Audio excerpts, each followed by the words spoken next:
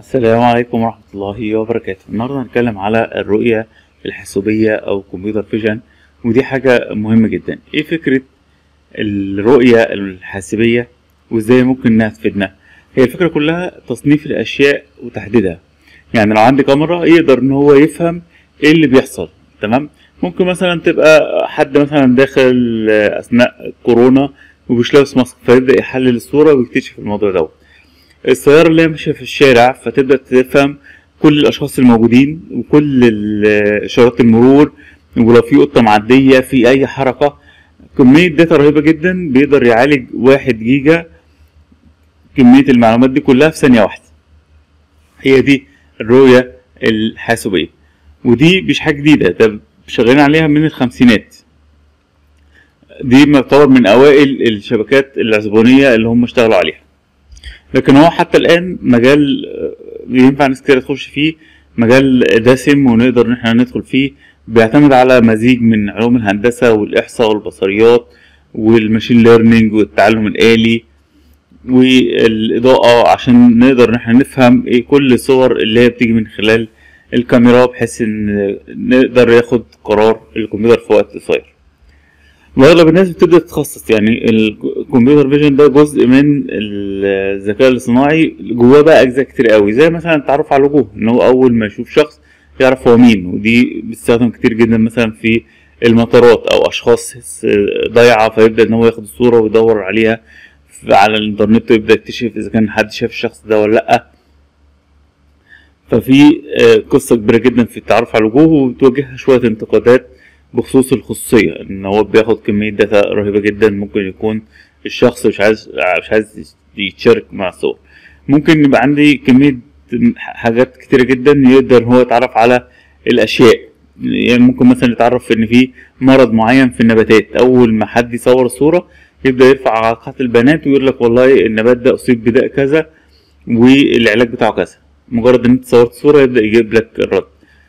دي من ضمن الحاجات اللي ممكن نستخدمها في التعرف على الأشياء أو ضمن الكمبيوتر فيجن. طيب في إن هو تعرف في المنظم، أنت ممكن تتوقع حاجات معينة، مثلا في خطوط إنتاج متوقع إن في حاجة تحصل بشكل خطأ، فالخوارزميات ممكن تفيدك بدل ما تعين شخص، لا هو أوتوماتيك يبدأ يكتشف المشاكل ديت. ممكن تساعدك برضه في الإحصائيات، بحيث إن هو يكتشف عدد الناس اللي بتبقى زحمة في مكان معين أو سيارات في مكان معين وهكذا. ممكن هو مثلا يحلل الصور مثلا بتاعت تحاليل بتاعت شخص معين، فيبدأ يكتشف مثلا أمراض معينة، أنواع من الطيور وهكذا. طبعا في تطبيقات كتيرة جدا حتى على الموبايل مجانية تقدر من خلالها يساعدك في التجربة. تمام. ممكن يساعدك في ان هو يحولك صورة 2D ل 3D، يبدأ ان هو يفهم الشكل دوت. طبعا المركبات ذاتية القيادة زي الشكل دوت، انت بتديله الصورة او كمبيوتر العربية صور الصورة ويبدأ يحلل الحركة ويحرك، يحلل كل حاجة حواليك. فالكمبيوتر فيجن او بيسموه CV، انا محبش الاختصار ده الصراحة لان هيعمل لنا لخبطة كبيرة.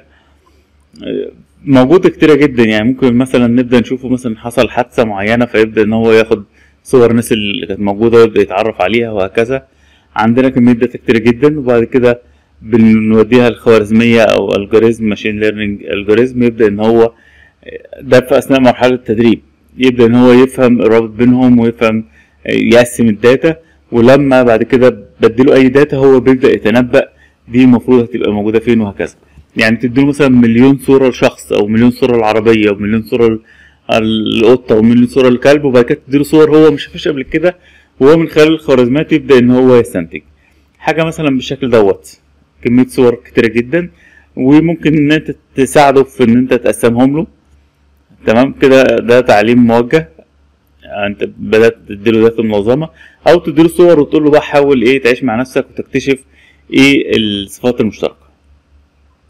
مثلا الكمبيوتر اول ما شاف الصورة دي اكتشف ان في هنا كلب، واكتشف ان هنا في بايسكل، واكتشف ان هنا كار، فبدأ يكتشف كل حاجة. برضه ممكن يبدأ يدي زي ألوان للحاجة بحيث إن هو يقدر إن هو يكتشفها، أو يدي تكتشر. هنا برضو من ضمن الصور هو بيبدأ يوصف الصورة، يعني مش مجرد بيقولك أنا شايف طفل، لأ شايف طفل لابس فستان لونه بينك، معرفش ايه اللون البينك ده، عمال ينط في الهواء، وفي مثلا كلب لونه أبيض وأسود بينط هو بيبدأ يوصف الصور من خلال إن هو خد صور كتيرة وشاف وصف صور كتيرة وبدأ إن هو يستنتج. الجميل إن هو برضه ممكن تديله صور أبيض وأسود وهو يبدأ يستنتج الألوان بتاعتها، حتى ممكن فيديو، فبكل صورة تقدر تديله فيلم من الأفلام القديمة وهو يبدأ إن هو يحولها لألوان.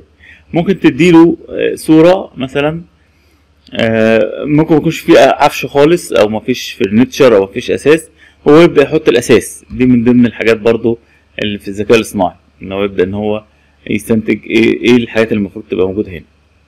تمام. ممكن برضه من ضمن الحاجات الظريفة إن أنت بتقول له مثلا أنا هرسم هنا أشجار وتبدأ تديله بس لون أخضر، أنا هرسم هنا مية وتديله لون أزرق بالبنت العادي اللي بتقدر ترسم بيه، هو يبدأ يحولها لك للوحة فنية بالشكل دوت. تمام. ممكن تديله ستايل صورة معينة وتقول له أنا عايز ستايل معين زي مثلا فان جوخ أو ليوناردو دافنشي أو أي حد من الناس، وهو يبدأ إن هو يعمل لك الصورة بالشكل دوت. فدي من فكرة الكمبيوتر فيجن حاجات كتيرة جدا، تكنولوجيا كتيرة جدا هتخلي في تطور كتير في التعليم، في العمل، في الشغل، في كل حاجة، لأن هما بيربطوها بتكنولوجيات تانية زي التعلم العميق والحاجات دي كلها. فبتلاقي الأداء بيبقى عالي جدا في إن الكمبيوتر يبدأ يفهم كل حاجة أنت بتديها له. ممكن تديله صورة وتقول له اوصف لي، يعني مرة رفعت له صورة مثلا كان فيه طبق خضروات وأكل وحاجات زي كده، وصفت الحاجة، فقلت له طب أنت عرفت الحاجات اللي عندي، يلا بقى وقول لي إيه الأكل اللي أنا أقدر أعمله بالعناصر ديت. فكانت حاجة جميلة جدا يعني.